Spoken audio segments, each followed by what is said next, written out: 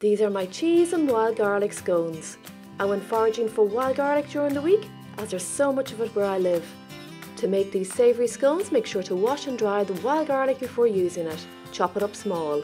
Into a bowl, add flour, baking powder, salt and pepper and butter. Rub the butter into the flour, add mustard powder, cheese and the wild garlic. Mix in egg and milk.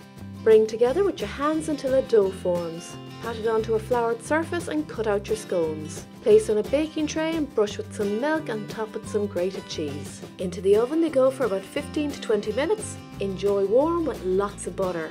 Hope you like them. Happy baking everyone. Enjoy!